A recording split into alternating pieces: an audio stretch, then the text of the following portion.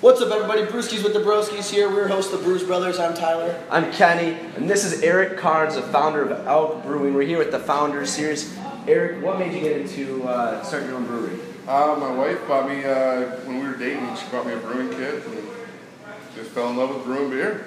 Kind of ran with it? Yeah, just ran with it and made some really crap beer, and then all of a sudden knew I could make good, and so I did. That's awesome. So the name Elk Brewing, how did that originate?